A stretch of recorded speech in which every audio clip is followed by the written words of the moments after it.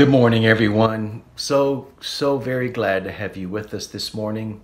I hope you're doing well and feeling the blessings of God in your life today. I want to say this. Laura and I are going to be going on vacation starting tomorrow. We leave for Puerto Vallarta, Mexico, early tomorrow morning, and we'll be gone for a week. So, but I was thinking about this and how rest has been built into the creation from the beginning. That the Sabbath was part of the creation process, and God specifically set aside a day that was a day of rest. And it's not that God gets tired, right? So, but God rested. Why? Just to put that rhythm into this world. And even you can look around you here in the Shenandoah Valley. Almost all the trees lose their leaves during the winter, and they are so obviously resting. You can't miss it. Then comes the springtime, they're back at it again. So I guess this is our way of saying, yeah, we want to be part of that. Laura and I are ready for a rest and looking very forward to it. So I hope you have a blessed week, and we will definitely look forward to seeing you when we get back and coming home. But we are also looking very forward to being away. I've told people several times this week, I think we're halfway to Mexico already. So anyway, but let's have a word of prayer together as we begin this. Father, thank you for the many ways you have shown your thoughtfulness to us. And one of those ways, Father, is rest. Giving us the nighttime where we can sleep. Giving us winter when the earth seems to rest. And giving us a day where we take off a day and we rest, because following your example. And it's interesting, Father, that you commanded us to do that. And so we just think of your thoughtfulness and your care. Be with us, Lord, today as we worship together in this way. Give us a sense of unity and love for each other, and particularly love for you. I pray all this in Jesus' name. Amen. Oh, worship the King, all glorious above, and gratefully sing His wonderful love. Our shield and defender, the Ancient of Days, pavilioned in splendor and girded with praise. Thy bountiful care, what tongue can recite? It breathes in the air, it shines in the light. It streams from the hills, it descends to the plain, and sweetly distills in the dew and the rain. Frail children of dust, and feeble as frail, in thee do we trust, nor find thee to fail. Thy mercies how tender, how firm to the end, our Maker, Defender, Redeemer, and Friend. Oh, tell of His might, oh, sing of His grace, whose robe is the light, whose canopy space. His chariots of wrath the deep thunder clouds form, and dark is His path on the wings of the storm. Hosanna, Hosanna, forever we'll worship the King. Hosanna, Hosanna, forever we'll worship the King. O measure measureless might, incomparable love, the angels delight to sing from above. Let all of creation delight in your ways. With deep adoration, all sing to your praise. Hosanna, Hosanna, forever we'll worship the King. Hosanna, Hosanna, forever we'll worship the King. Hosanna, Hosanna, forever we'll worship the King. Hosanna, Hosanna, forever we'll worship the King.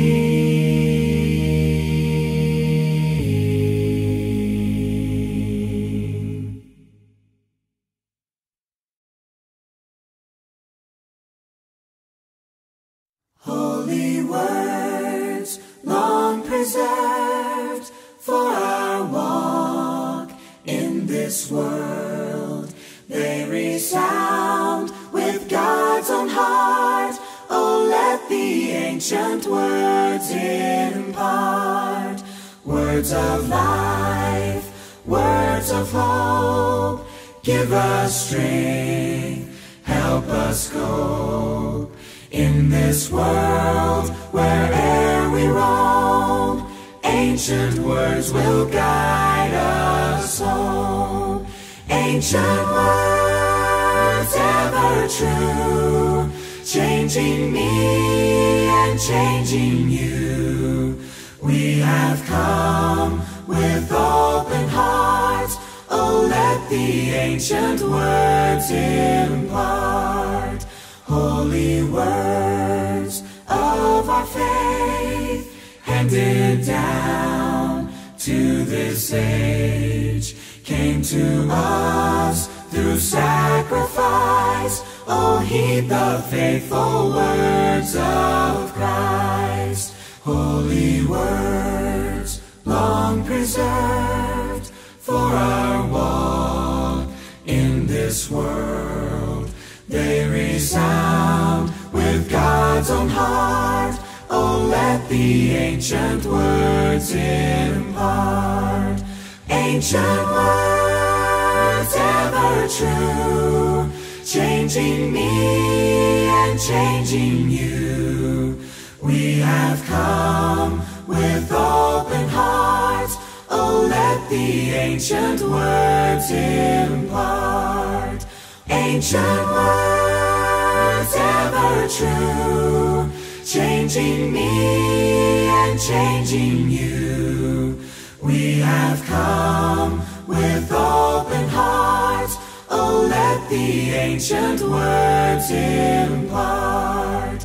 Ancient words ever true, changing me and changing you. We have come with open hearts. Oh, let the ancient words impart. Ancient words ever true, changing me and changing you. We have come with open hearts. Oh, let the ancient words impart. We have come with open hearts. Oh, let the ancient words impart.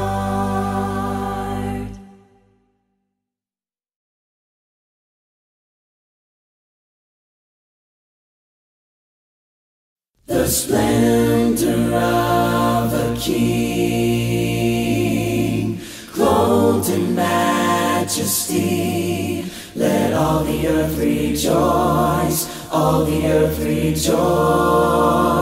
He wraps himself in light, and darkness tries to hide. It trembles at his voice, trembles at his voice. How great is our God. Sing with me, how great is our God. And all will see how great is our God. And age to age he stands, and time is in his hands. Beginning and the end, beginning and the end. The Godhead 3 in 1. Father, Spirit, Son, the Lion and the Lamb, the Lion and the Lamb. How great is our God. Sing with me, how great is our God. And all will see how great is our God. How great is our God. Sing with me, how great is our God. And all will see how great is our God.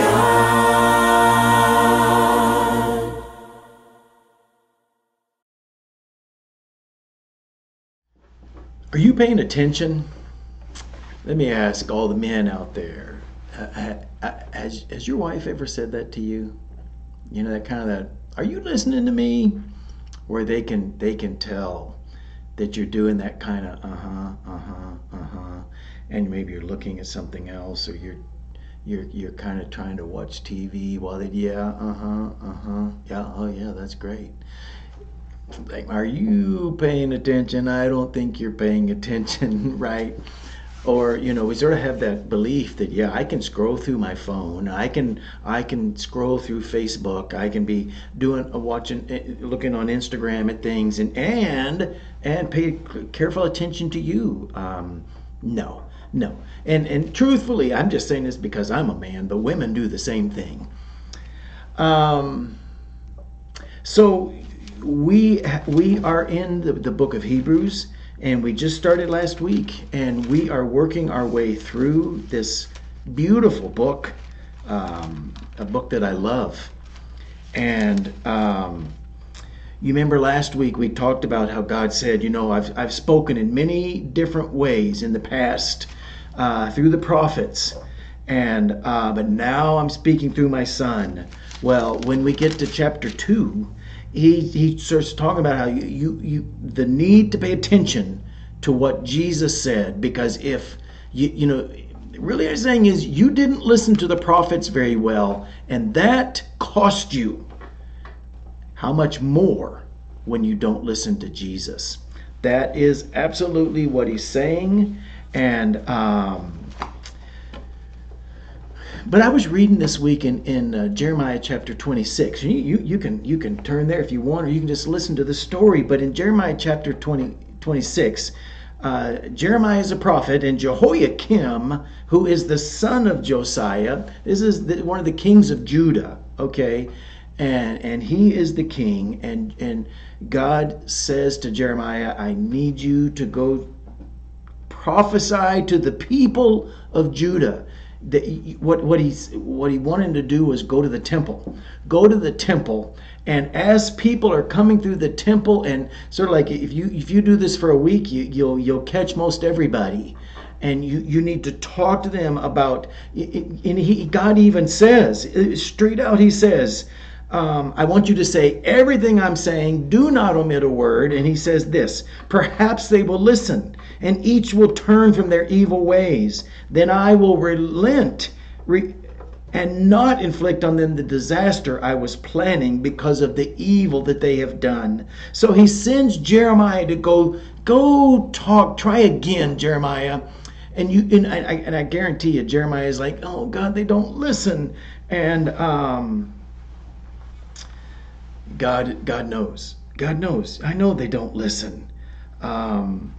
He says later, if you need to say this to them. If they do not listen to the words of my servants the prophets, whom I have sent to you again and again, though you have not listened.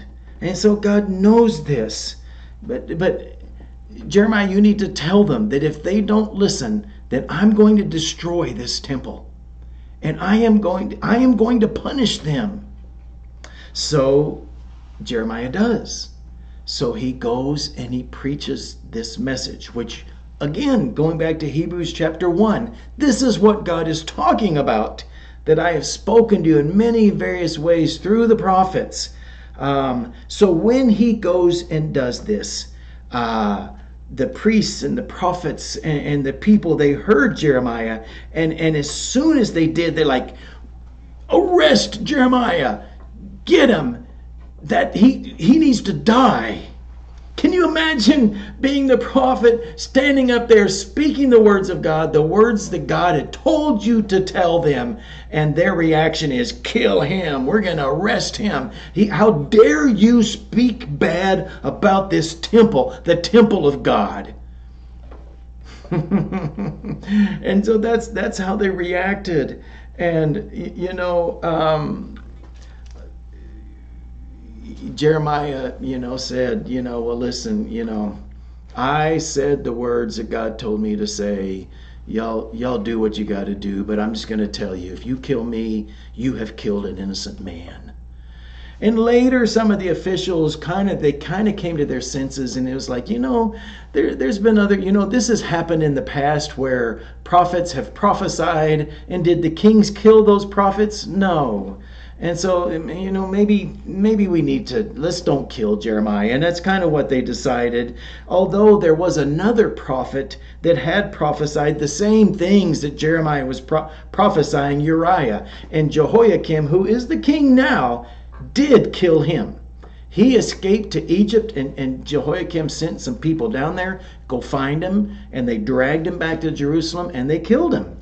So, this is what Jeremiah is facing. And this is a story where we can see God is trying to speak to his people, but they don't listen. And that's what the Hebrew writer is saying. And so when we get to chapter 2, I really believe that this story is still relevant. That even though God is talking about the past, and what I'm showing you in Jeremiah chapter 26 is the past, it's still relevant. God's people still sometimes just will not listen to him and might attack the person who is actually bringing the words of God.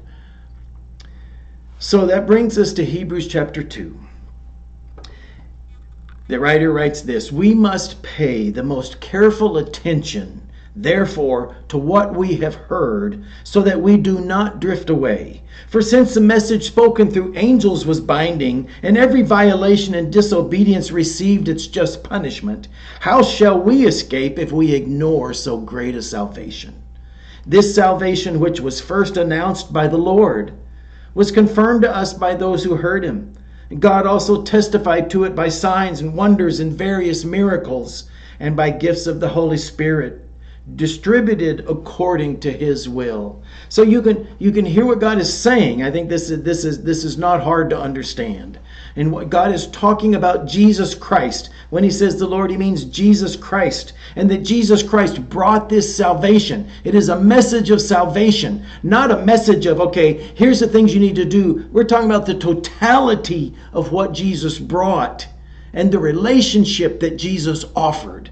The relationship of love and indwelling of the Holy Spirit and indwelling of God in us. That's all part of this, and that's what Jesus offered. And you can listen to it or you cannot listen to it. But what this writer is saying is, if God reacted so strongly in the Old Testament when people would not listen to Moses and the law of Moses, and as the prophets tried to call them back to that, and they rebelled against that received punishment. What I read to you out of Jeremiah chapter 26, if you read through the rest of that book of Jeremiah, great punishment absolutely came to Judah. They were absolutely punished. In many ways, they were wiped out because of that. And it was harsh and it was hard on them. That's what he's talking about. This salvation, which was first announced by the Lord, was confirmed to us by those who heard him. Talking about the apostles. They confirmed the message of the gospel, the saving message of the gospel, that message of relationship with God, that message of reconciliation between us and God, and between us and ourselves. And he says God also testified to it. Some of the signs and wonders, the various miracles that we read about in the New Testament that confirm that yes, this is true. Yes, this is from God. Yes, this is real. And he distributed gifts of the Holy Spirit according to his will as he was establishing this is real, this is true. And so going back to verse 1, he says, we must pay the most careful attention, therefore, to what we have heard, so that we do not drift away. And this is absolutely one of the things that they're dealing with in the book of Hebrews, is people drifting away. Where just kind of, I guess, enough time has gone by. Maybe they've kind of gotten tired of this. Maybe they've kind of gotten bored of it. Maybe there's this sort of feeling of, maybe we should go back to what we were before. And the writer is saying, don't go back. Why would you go back? Jesus Christ brought this to you, and it's beautiful and it's wonderful. This drifting, the word drift in the Greek is actually a technical term. It has to do with boats being anchored, to the bottom of the lake or the sea, wherever they are, so that they'll still be there in the morning. I used to work at a camp in South Carolina, and one of the things that campers always found to be real funny was to take some of the boats and take them out to the middle of the lake and anchor them there, or even sometimes just untie them so that they drift out. And that's always really funny, they just couldn't wait till you wake up in the morning and there's the boat in the middle of the lake, and it's like, I guess we're gonna have to take a boat out there and go get it. To them that was just all a big laugh, and actually, I don't know, it was kind of funny. But if that's a real boat, if you have a boat and you've got it, tied to the dock, and you come out, after supper and the boat's gone, and you can kind of see that it's way out there in the lake, that's not funny. And if we're talking ships or sailboats or whatever we're talking about, in reality, it's not funny. And it's not funny what Jesus is talking about. There's a lot of things that in fake are funny. I like the Three Stooges. And they're always bonking each other on the head and, poking each other in the eyes and getting hit by, unbelievable things in the head, And I personally think it's hilarious. I think it's funny. But in real life, getting hit by that stuff, that's not funny. It wouldn't be funny at all. Getting hit in the head with a sledgehammer, how is that funny? It's only funny when the Three Stooges do it. And this is what we're talking about. What the Hebrew writer is addressing is not funny. And when people drift away, and when life has a way of pulling people apart, this is the reason, this is what I want to talk about today. And I really want to talk about it kind of at length. The truth is, we live in a very dangerous world where people are pulled away. People are pulled apart. People can drift away. We can lose attention, stop watching God, take our eyes off of Jesus, and just don't think about him. And you cannot think about Jesus if you want for a year. You can not think about God for a decade if you would like. And you drift away.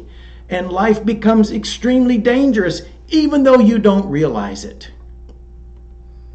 And that's what he's trying to warn them of. Let's be specific here. Wives, women, Do you realize that your husband lives in a dangerous world?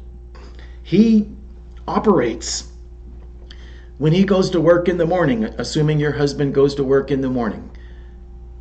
He is in a dangerous world. There are forces there trying to get him, trying to destroy him, trying to destroy you. You know I'm telling the truth. This is true. So pay attention. Pay attention, women.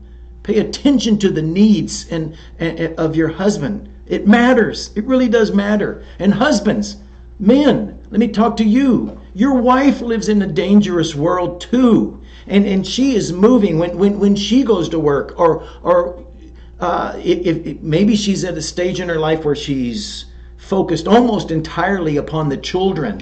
All of that can get burdensome to her, and Satan works at that, and he's working against her.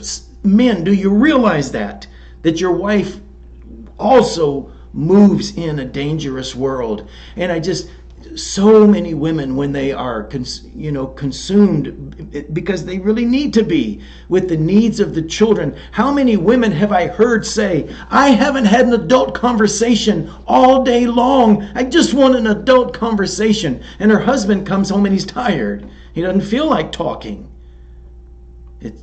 Husbands, pay attention. Pay attention to the needs of your wife. Women are so easy to take for granted, because they are strong and they are very adaptable. But men, don't do it. Do not take them for granted, because we all live in a dangerous world. There's dangerous forces out there. Pay attention. Parents, your children are growing up in a dangerous world. They are. And you know that. And there are times in their lives when we can protect them from that. And in a way, in a sense, we can shelter them from that. But you can't do it forever. You cannot shelter them all of their life. There's nothing you can do that is going to guarantee that nothing can happen to them. There's no car you can buy. There's nothing. They are growing up in a dangerous world. And so we've got to pay attention to this. Pay attention to their needs, because their needs matter. Grandparents, okay? I'm a new grandparent. I've been a grandparent now for just over 3 years. But your grandchildren are growing up in a dangerous world, and you know that. And as a grandparent, you can't miss that your grandchildren are growing up in a different world than you grew up in. And they are entertain themselves in different ways than you did. And sometimes you can bemoan and kind of in a nostalgic way that they don't play jacks. They don't play hopscotch. Maybe they do, maybe they don't. They don't go out and play like you did. They don't take cans and put a string in between them, and supposedly that's their walkie-talkie. They don't do those kinds of things anymore. But the truth of the matter is, that's all nostalgia. But your grandchildren are growing up in a dangerous world, so pay attention. That's what the Hebrew writer is saying. We have got to pay attention, because we all are swimming in dangerous waters, okay? So what I really want to spend our time talking about is, what can we do about this? What can we do? I realize, I think women realize their husbands live in a dangerous world, and husbands, maybe they do or maybe they don't realize it, but it's true. And parents absolutely understand, and grandparents are also understanding this. So the church is operating and living and being the light of the world in a very dark and dangerous world. So what can we do about this? So I want to talk about this kind of in two different ways. One of the ways is, what can you do about it personally? Okay, what can I do about it personally? If I'm going to pay attention, therefore, to what we have heard, so we do not drift away, because drifting away is horrible. Okay? So what can I personally do about that? Okay, here's what I believe is number one. Stay close to God. in all of this, in all of the things I'm going to talk about today, I truly believe that the answer is Jesus Christ. People need Jesus Christ. Your children, grandchildren, wife, husband, friends, co-workers, they need Jesus Christ himself. That is the salvation that Jesus brought, and people need that. Not just to be able to move into a saved state where when this life is over they're going to go to heaven, but where they have a relationship with Jesus Christ that is personal and is deep and is real and is inside of them, where the indwelling of the Holy Spirit takes place. 2 weeks ago, I preached on the inner nature of Christianity in our relationship with God. That's what I'm talking about here too. Stay close to God is the first thing I would say that personally we can do, that you can do personally. Everyone needs this from you. Everyone in your circle that of any of these people that I would mention, every single one of them needs you to stay close to God. Being spiritually reckless helps no one. No one is helped. I would say the same thing to being spiritually lazy. Men, let's face it, but women, I think you can do this too. We can become very spiritually lazy. Sometimes it's because we are so tired from the trappings of this world. We have to work hard, and we're trying to make ends meet. And sometimes that's harder than other times. And sometimes we're more successful than other times. But sometimes you feel like you've used all your energy and you have none left at the end of the day. There's no spiritual energy for any spiritual time. But I'm just telling you, you've got to stay close to God, because being spiritually reckless or being spiritually lazy, that helps nobody. Nobody is helped by that. We all need the people around us to be close to God. Personally, what can you do? Stay close to God.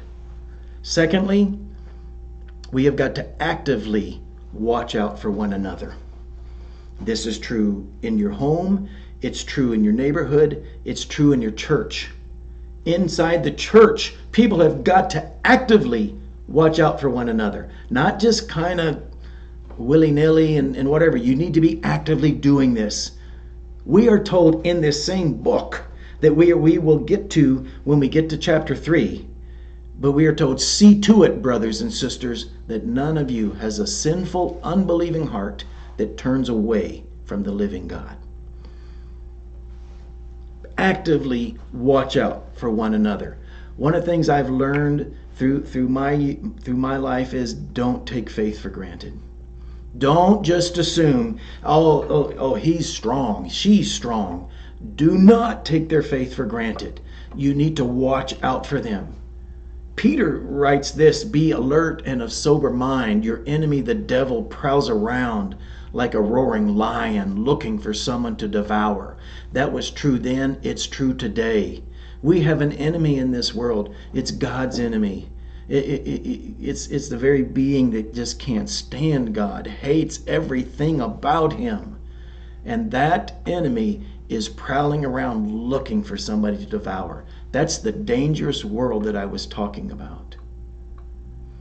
And he is saying you have got to pay attention. You have got to pay attention to each other. You know,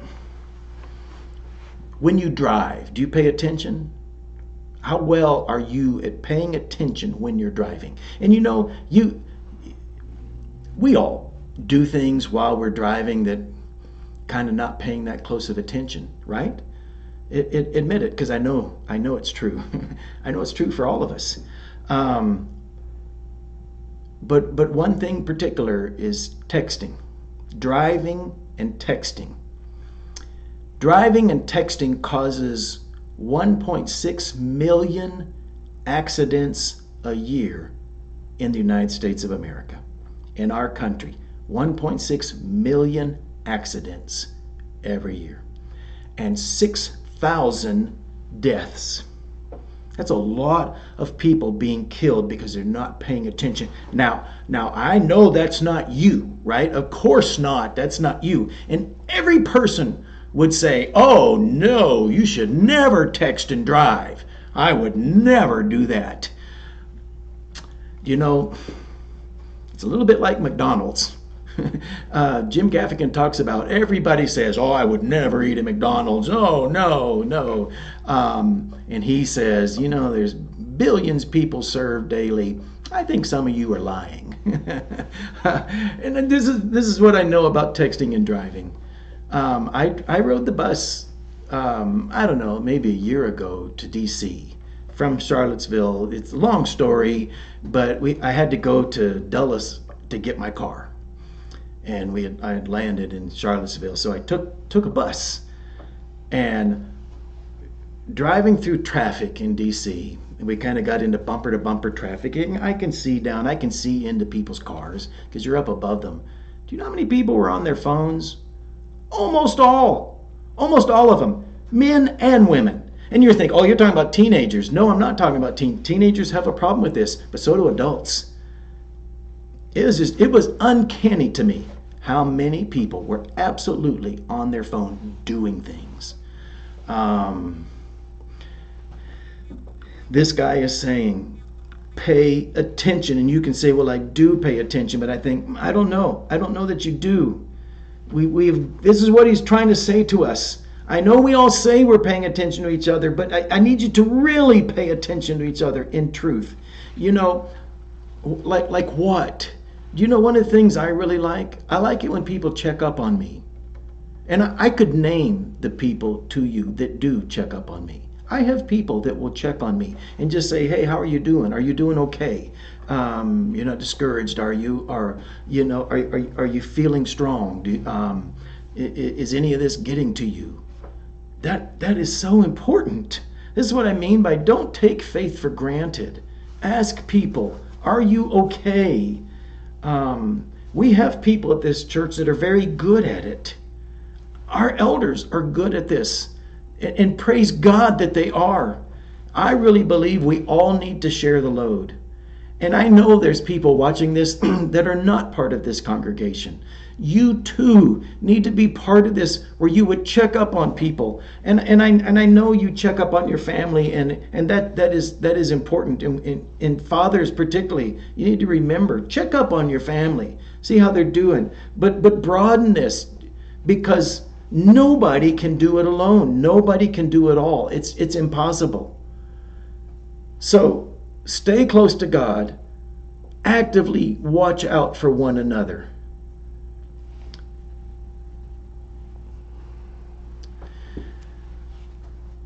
Secondly, as a congregation, how do we as a congregation pay attention like the writer is telling us to do?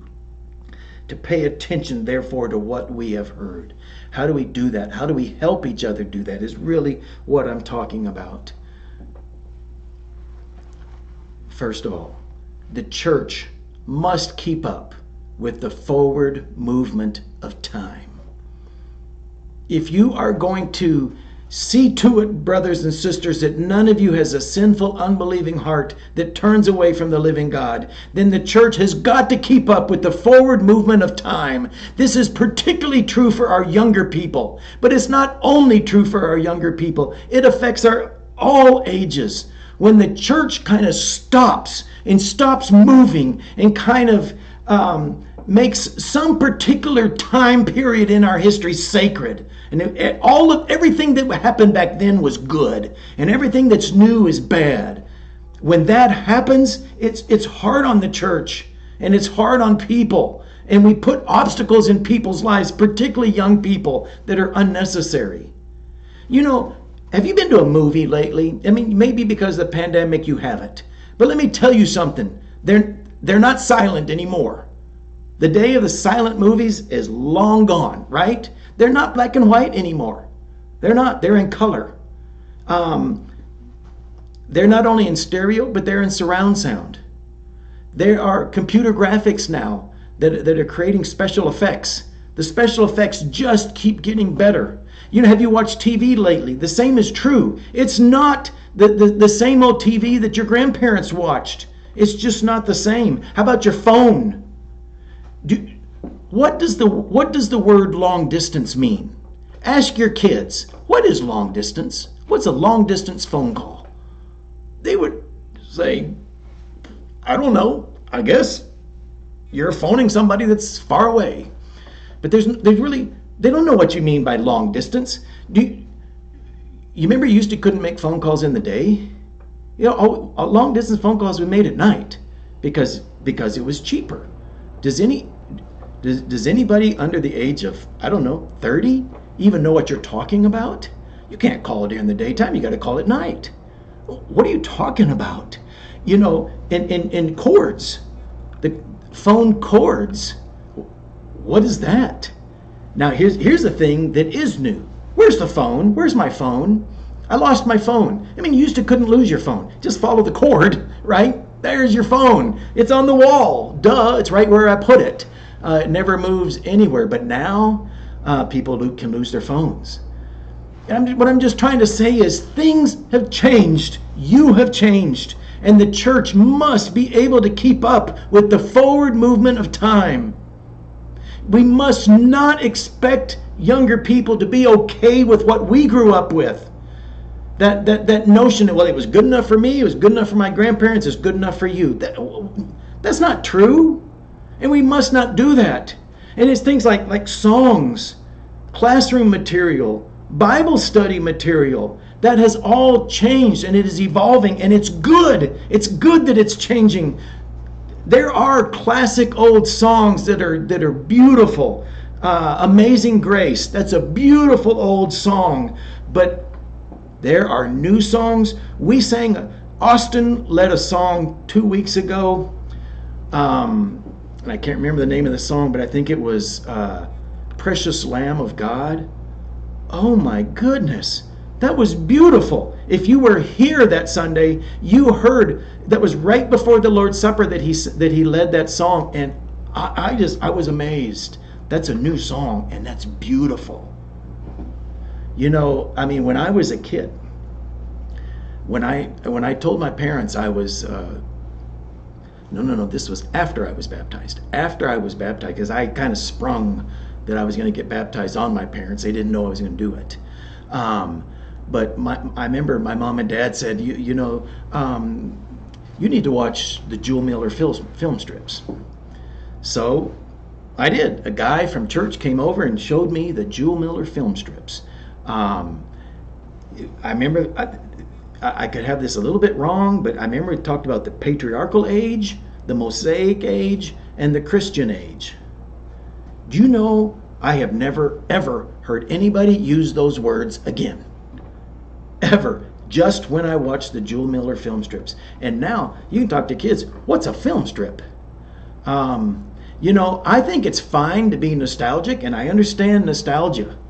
But don't expect the same from them. Don't expect them to be part of your nostalgia. God is modern, and He has always been modern. God has never got left behind by the times, and the church must not either. We're talking about the well-being of our people, particularly our young people. And that leads me to the second thing I want to say. Young people need us to lead them into the world. That's what they need from us. They need adults to lead them into the world. We were told, go into all the world and preach the gospel. The very gospel that the Hebrew writer is saying you've got to pay attention to. It matters. And that cannot occur in the building. As much as we might want to squeeze all of Christianity into this building, it cannot be done. The mission of this church is not accomplished in here. That's why Jesus said, I need you to go into the world. Go. What are we doing? One thing we've done some here, and one thing I've sort of been doing for several years is helping out at schools. At William Perry, we've done mentoring, and I really believe that mentoring is changing the trajectory of children's lives. But we've also done some work cleaning up there. We just did some last week with the teens. And when we were finished, I asked, before we left, because we were going to go over to Rob's and go swimming and eat hamburgers, and I said, before we leave, why did we just do that? And one of them said, to show the community that we love them. Bingo. That is exactly right. And I realized that working at schools, like cleaning up a parking lot and washing windows, that might not set the world on fire.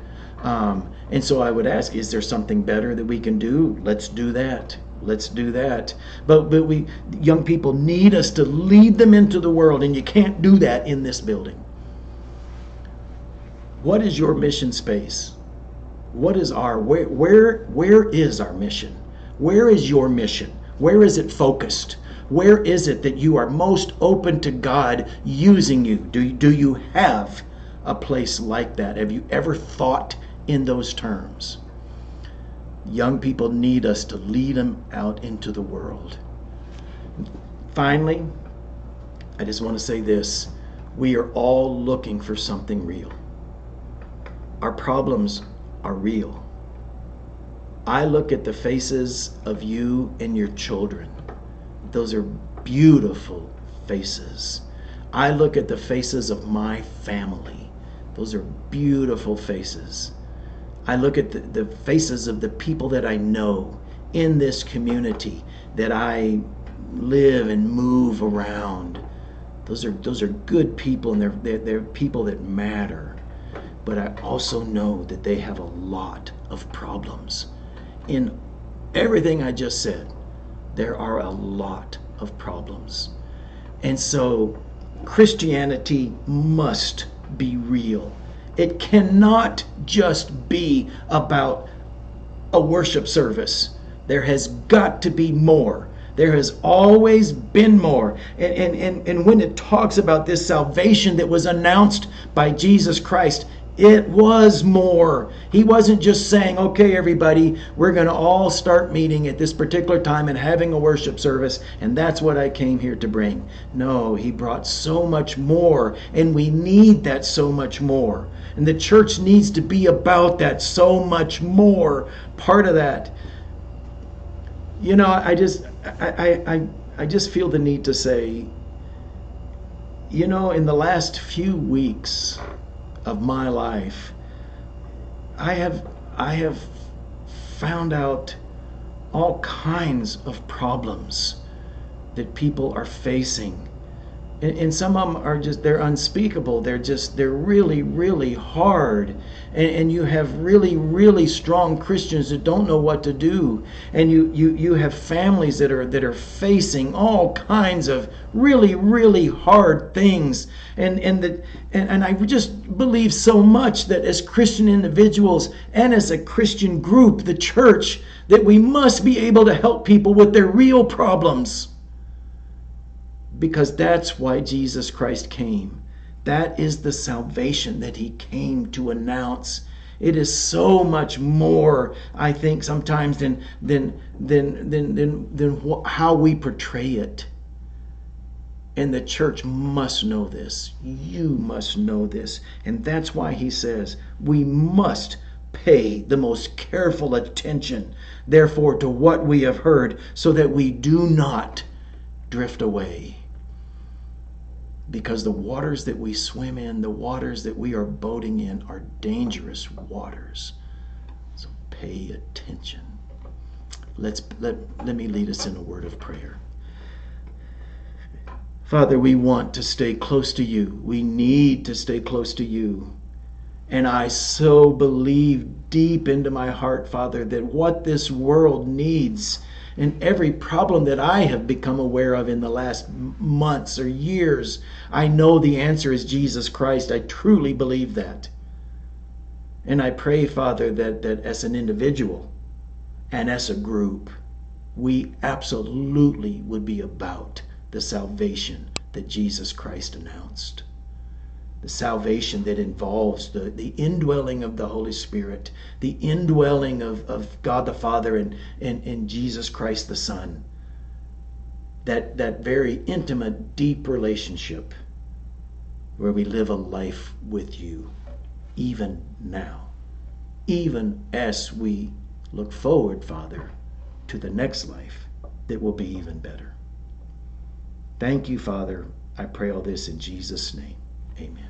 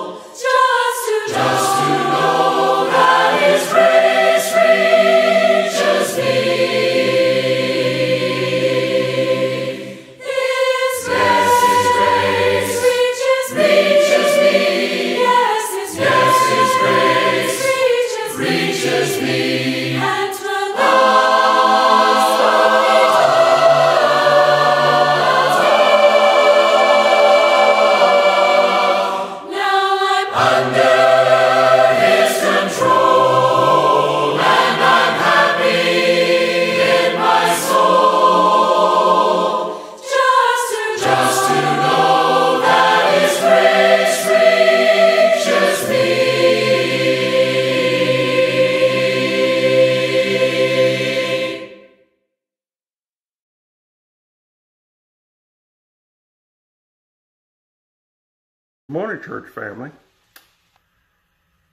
As we partake of the Lord's Supper this morning, I would like to just share a little bit of thoughts that run through my head every time I partake. I can't help but think of the suffering Jesus went through. Yet, I'm sure he knew the promise that was there for him. But yet it just went to show the human side that Jesus had while he was here on this earth.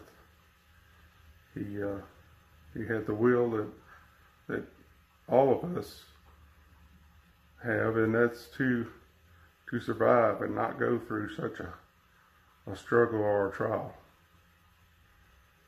But with that said, before we partake of the bread, which represents his body, let's bow in prayer. Dear Heavenly Father, Lord, we thank you for this wonderful day. We thank you for your many blessings, and we thank you for this opportunity to gather and remember Christ in this way as he has commanded. Lord, it's through Jesus' name I pray. Amen.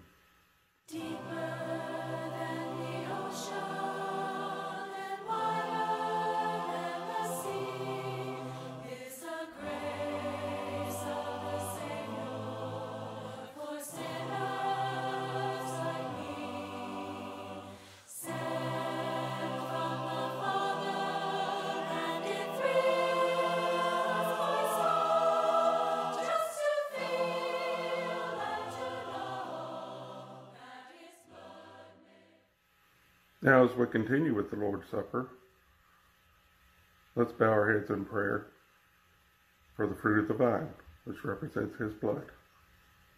Bow with me, please. Dear Heavenly Father, thank you so much again for this day. Thank you for the many, many blessings. And thank you for the opportunity to gather here and partake of this fruit of the vine. It's through Jesus' name I pray. Amen. Hope you all have a wonderful day. Thank you.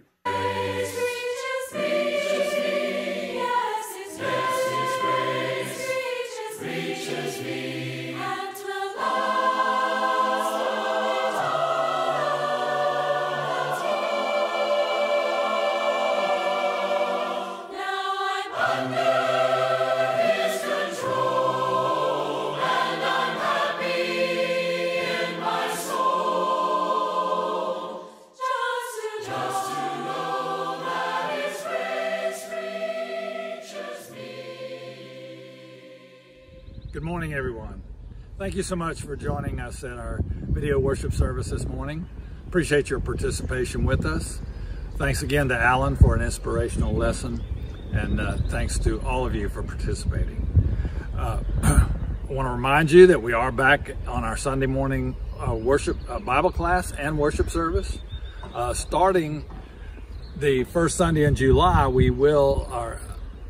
our mask mandate will go away. It'll be a strictly voluntary basis. This is in line with the Virginia loosening of restrictions in Virginia.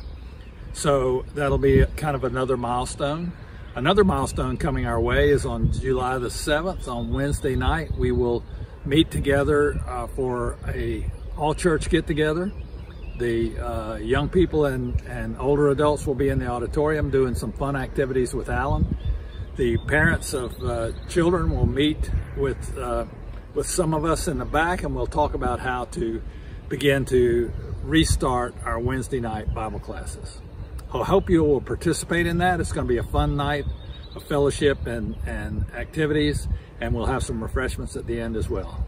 We encourage you to be a part of that. Wednesday night, July the 7th. Also, we want to remember those that are in need of our prayers. Also, there's some sign-up sheets. Charles Lee needs rides to dialysis Monday, Wednesday, Friday, and we need to mow for Bill and Pat Sipe and for Joan Heineman. There's sign-up sheets for mowing their yard as well. Thanks again for joining us. Let's close with a prayer. Almighty and gracious God, we love you so much. We thank you for blessing us. Thank you for allowing us to be part of your church family. We thank you, Father, for revealing yourself to us and letting us know how much you love us and care for us and want us to be your children. We pray, Father, that you help us to see all the opportunities around us to serve you, to demonstrate your love to our community and to our neighbors and to our family. We pray that you forgive us for the opportunities we overlook and the times that we transgress your laws. We pray, Father, that you will protect us, that we be with those that are in need of your healing power and your comfort. We pray that you would return us to our normal meeting times and meeting places. It's great that things are starting to loosen up, and we pray that we can again be all together very, very soon. We ask all this in Jesus' holy name. Amen. The splendor of a king, clothed in majesty, let all the earth rejoice. rejoice, all the earth rejoice. He wraps himself in light, and darkness tries to hide. It trembles at his voice, trembles at his voice. How great is our God! Sing with me.